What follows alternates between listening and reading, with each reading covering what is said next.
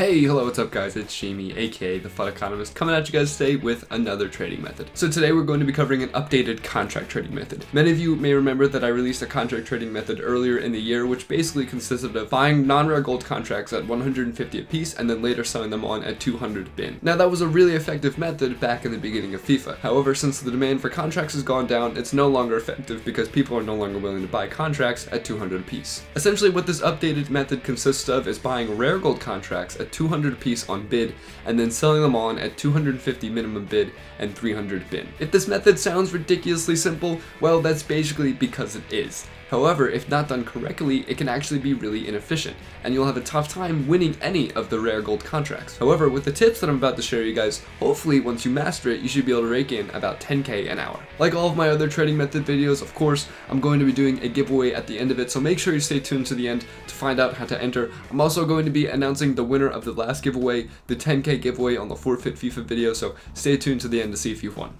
So without further ado, let's get into how we're going to actually do this. So of course you're going to want to make your way into the transfer market, head over to consumables and set your quality and type to gold contracts. And then probably the most important step, do not skip this, is go ahead and set your max price to 150 and then your min buy now price to 4,000. Now what this is going to do is it's going to make sure that everyone who's competitively listing their rare gold contracts is not going to show up.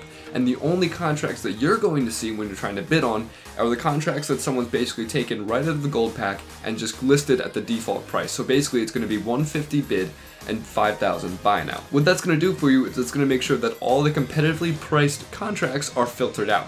And that's basically going to mean the only people that are going to be competing against you for those contracts are the people that are going through and actually taking the time to bid on contracts. So as you can see, it's actually taken us until the 19th minute to start finding these. I think someone else is doing this method right now. It also depends on what time of the day you're doing. I'm doing this at 2 a.m. in the morning. I'm recording this pretty late, but once you find these contracts, all you have to do is put bids on them for 200 a piece. One other thing that I want to mention is that you don't want to bid on every single contract.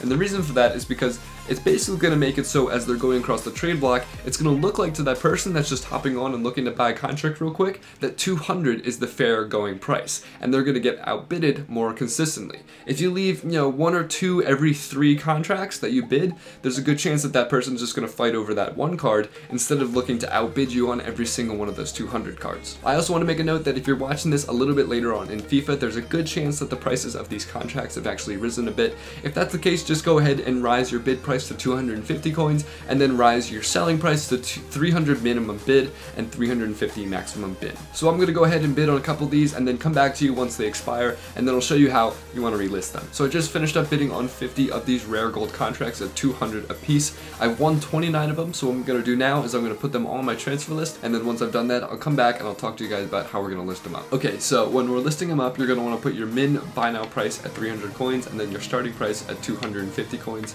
and you're just going to go ahead and list that. Now one thing that you don't want to do is use the relist all button, and the reason for that is although it's going to save you time in the short run, in the long run you're actually going to lose time. And the reason for that is because when you're listing them using the relist all button, say you're selling 50 cards at the same time, they're all going to appear going across the transfer market as sort of this one big block. And there are two things that are wrong with this. The first is that there's not going to be as many eyes to see your cards going across the block at any one time because they're all being listed at the exact same second. The second thing that's wrong with it, and you can sort of use your experiences to know this, if you're looking to buy a card and there's 50 of them that are all going for the exact same price and they're listed at the exact same time, you're going to be suspicious that someone's trying to jib you, make you buy it at a higher price than it's actually going for. So they're probably going to click to the next page and see that there's another card going for 250 or maybe 200 coins, and they're going to decide to buy that one instead. Now, there are a few more ways that we can make this method as efficient as possible. The first of which is that you're going to want to make sure that your transfer targets and your transfer lists are as big as possible. The way that you're going to want to do this is go to your EAFC catalog and make sure that you've purchased all the upgrades to your transfer list and your transfer targets. If you don't have a high enough level to buy the upgrades for yourself, then you can just ask one of your friends to do it because they can actually gift it to you. And if you're on the Xbox One, just drop a comment down below and we can talk in a DM because I can actually do it for you. Also, the best time to bid on these rare gold contracts is during some sort of pack opening. Anytime there's a pack opening, there's going to be an influx of cards on the market, and that means that there's going to be a lot of consumables up for grabs, and that's going to make it a lot easier for you to win those cards. Corresponding to this ideal time to buy these cards, there are actually two particular times that are really good for selling these cards. And the first of which is late at night for the UK and the United States. The second time is during Friday, Saturday, and Sunday, which are basically the peak times when people are going to be playing FIFA. The way that I like to do it is I like to go and bid on as many cards as I can before I go and play a game. After that game, I come back, I see how many cards I've won, I've listed up all the cards that I did win. After that, I go and play another game.